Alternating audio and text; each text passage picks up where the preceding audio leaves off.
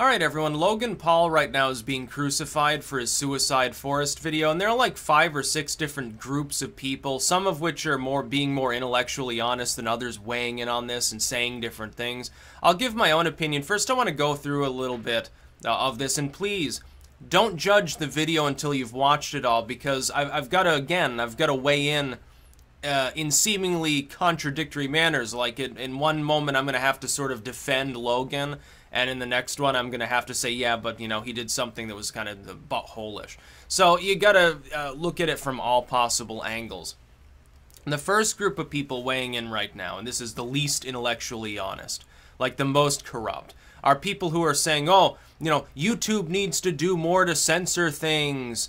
This is really, really disrespectful. And they're clutching their pearls and acting all moralistic. Oh, you know, they're being opportunists. You know, I see like Holt weighing in on it. He's like, oh, you know, Logan Paul makes money from YouTube and, you know, shouldn't be doing this. You know, you don't have any problem with other lame streamers doing that. It's just it happens to be you find the content objectionable. Why do you find it objectionable? You're going to look like that someday too. You're going to look exactly like that body, maybe cremated or something. Does it make you feel uncomfortable to see a dead body? Well, then you shouldn't. You certainly weren't using the internet 10 years ago in the age of, like, ogreish. You certainly weren't doing that. You realize how much similar content there is online? And then some people are saying, well, yes, but his audience is young. And so he has an added responsibility. Well, some of the people who watch my videos are young too. It's not going to make me change my behavior. It's ultimately, if they're under 18, it's up to their parents to police what they are or are not watching. It's not my fucking responsibility, and I hate to say it, but it's not his responsibility either.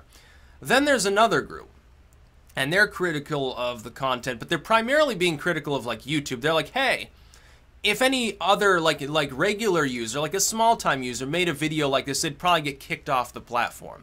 It would be considered too disturbing, at the very least, to be in, like, limited state. And there are videos like that in limited state, so I think it would be that.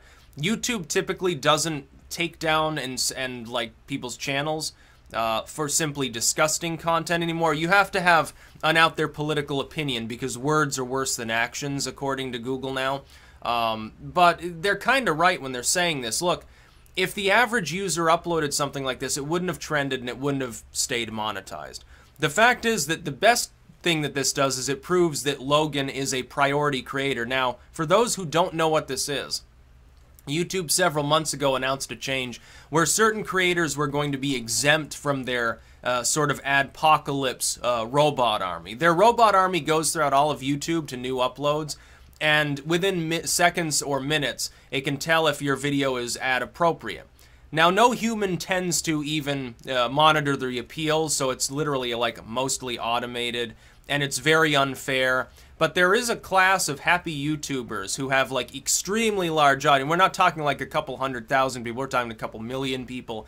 Audience size, they're considered PC and non-controversial, politically correct, family friendly, or they buy corporate ads on YouTube, like a Jimmy Kimmel, someone who maybe they can make a risque joke, like, you know, if I do it and I was monetized, the video would not be able to be monetized, but if Kimmel does it, it's okay, because he's trustworthy. I don't know why, but YouTube has decided to favor large corporate entities and lame streamers who are, you know, sort of bought out. I mean, it's all money related, let's not kid ourselves.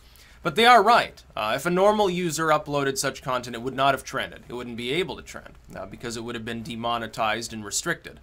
There are little, apparently in the metadata, there are codes that are affixed to videos that sort of determine whether they're treated fairly or not by algorithms now, which means YouTube search results and related videos, by the way, are all topsy-turvy. Depending on which week, your videos might get like twice the traffic or half the traffic, depending on whether you said poo-poo in a video. It's really, really strange. They haven't really told people exactly how their algorithms actually do this, so a lot of people are concerned. Then there are people who are saying, no, you didn't do anything wrong, like, he's such a great guy, and I'm sitting here, now I'll give my opinion. Logan Paul has vacuous, PCG-rated, corporatized bullshit content. Not the sort of content, certainly, that I watch. And that being said, of course, at the same time, yeah, the fact that he's being given deferential treatment even for a short period. on a video. I mean, he takes the video down, but while it's up, he's getting millions and millions of views. He's getting ad revenue. It's trending. YouTube doesn't have a problem with it because he's a priority creator. It's unfair. But the thing is, it's unfair to other people. I don't have a problem with the content itself. So trust me, I've seen way, way worse than, oh, a person in the suicide forest, slightly, you know, mangled body. You know, one that's, I guess, its entrails have sort of slumped out of its chest cavity. It's just messed up. I've seen way worse than that. People pretending that it's like the worst thing they've ever seen. Oh, come on. Come on, absolutely not. Like your kids, if they're under 18, you're worried about like the that's younger users angle. They can certainly find worse than that on LiveLeak. There are a million websites out there that specifically cater to that kind of disturbing material. Even the music. Some of the imagery on like a grindcore cover is disturbing. I wasn't 18 yet, and I was, you know, exposed to some of that stuff when I was in high school, in the computer lab and stuff. Yeah, there's some weird shit online. There still is. And it didn't, you know, screw me up too bad, I guess. You know, I'm mildly successful. I do well. It didn't ruin my life and make me like suicidal or anything like that. No, something totally legal did though. You know, look up the Spice video. It's like there's drug use on YouTube. Nobody apparently fucking cares about that anymore. It's still technically against the rules, but it's unenforced for the most part, unless someone's like shooting heroin into their eyeball and going crazy on a YouTube video. They don't seem to have a problem with it. It's just like if you're a big corporate sponsored or Euro channel, you can upload that sort of content at a whim and it's still monetized. Nobody has a problem with it. It's weird, but the problem is this. The fundamental problem that this exposes isn't, hey, Logan Paul is an ass for being disrespectful of a corpse. I can't be compelled to care. I'm sorry. I don't care if he disrespected a corpse. It's a dead body. It's a pile of molecules that are rotting into the ground. It's not a human being anymore. It's just a shell. It's just a piece of flesh. Who cares? I don't care about your religious, spiritual nonsense views. Oh, it's sacred. Oh, it's uncleanly. Or you have to dispose of it properly. Or oh, it's so sad. Some people were taking up the suicide line.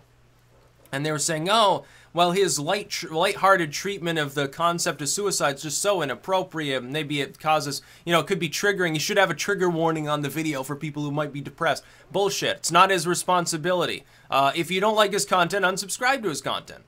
But that being said, I would absolutely agree. YouTube should not give anybody priority status. There shouldn't be a priority creator class at all. There also shouldn't be these rampant algorithms. Look, do a few things and do them well instead of being so overarching, so broad, casting the net so wide you can't do anything.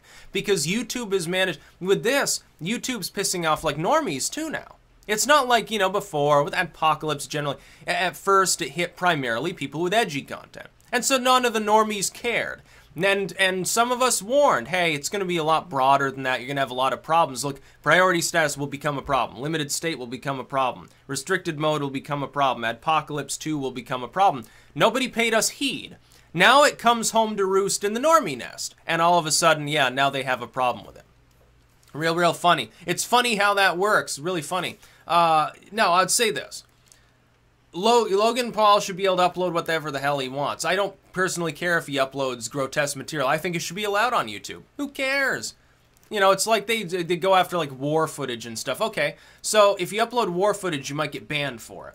But, you know, at the same time, if you're a priority creator, you can upload, you know grotesque, grisly recent suicide. That is hypocritical. But that's not Logan Paul's fault. It's no reflection on his character, it's a reflection on YouTube's uneven policy making.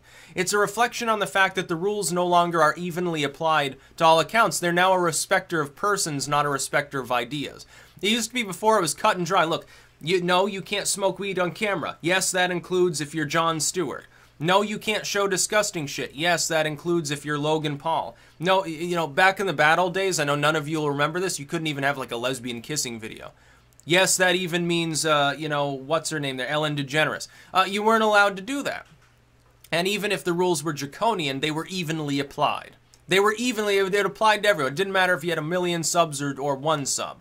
Now it's uneven. Now if you have a big audience, you're treated differently. If you're verified, you're treated differently. If they arbitrarily decide you're trustworthy permanently, you're a priority creator, you're certainly treated differently. If you're a corporate firm, you're treated differently. If you're Lamestream news and you lie all the time, you're treated deferentially compared to alt media that's actually more honest because it's not controlled by big money.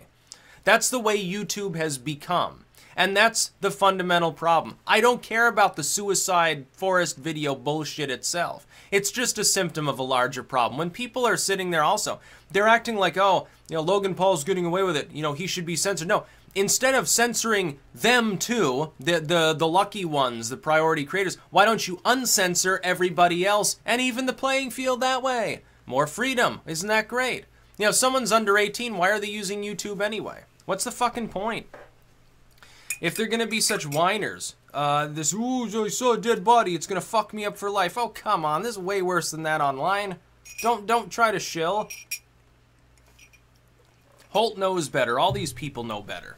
You're on the internet. You're not on Lamestream cable. You're not watching C-SPAN here. You're on YouTube. Yeah, there's gonna be some edgy content. You know, decreasingly so because you keep trying to censor everybody with an out there opinion or who does anything intelligent. You know, Logan Paul, who makes like vacuous little kid content, finally makes a video that's kind of grotesque and out there, and then you decide to jump down. So why didn't you do that when he was simply being talentless and G-rated? Why does he have to be talentless and R-rated before you care? It doesn't make any sense to me. Yeah. So I'll defend the dude from that aspect. No, I don't really care, but he shouldn't get deference. No, it shouldn't be monetized or trending or anything if another person did it. They'll upload the exact same video. They'll just re-upload it and immediately it'll be demonetized. You know, that's what'll happen. Including people with millions of subs. Look, some of them aren't priority creators either because they're part of the alt media or they're alt entertainers. Like, PewDiePie probably isn't a priority creator, oddly enough. He probably isn't after his struggle with the Wall Street Journal. It's pretty funny to me to see people pretend to be outraged, but most of it's pretend. They're just keeping up with the Joneses. Other people who are actually like easily offended, they say, oh, they clutch their pearls. Then other people who really don't care, they jump on board the moral issue bus and they decide, hey, I'm gonna virtue signal so people know that I'm a good person. No, it makes you an idiot. You're worse than Logan Paul is for making this video. If you're pretending to have a problem with it.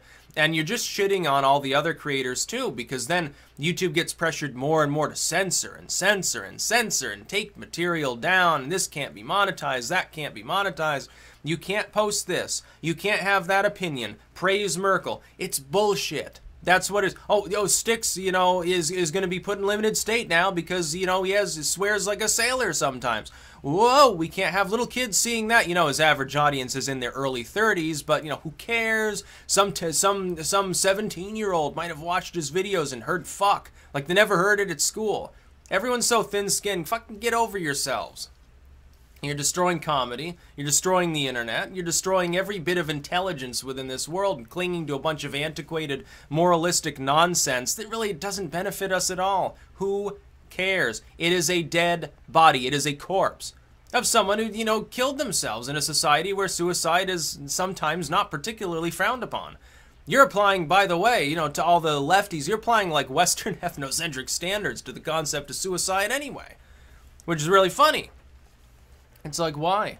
You gotta respect the culture, you know. What if it was a, you know, video of any other grotesque thing under the sun? What, does it matter more because it's suicide and it you know, really activates your almonds about your own mortality a little bit more? Because it's more personable or something? Or is it because you don't like Logan Paul? Or is it because you don't like, you know, the fact that there could be grisly stuff anywhere? We have to have a totally sanitized platform. No, we don't.